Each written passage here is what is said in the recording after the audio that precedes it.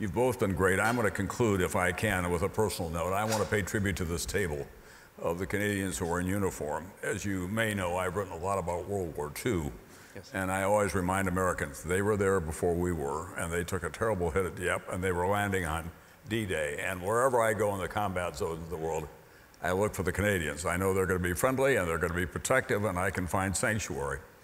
I was telling you.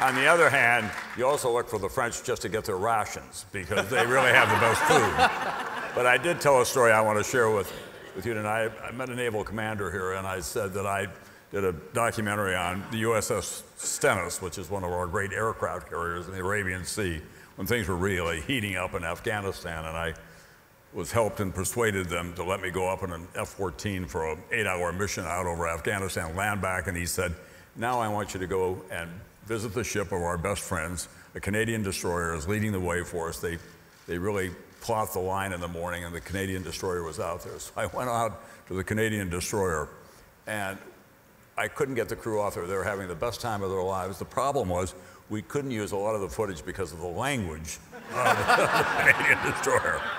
So I just want to salute all of you for your extraordinary, extraordinary service. And you never, ever go out beating your chest. You're never looking for publicity. And we have to kind of bring it to you. And so that's the Canadian way.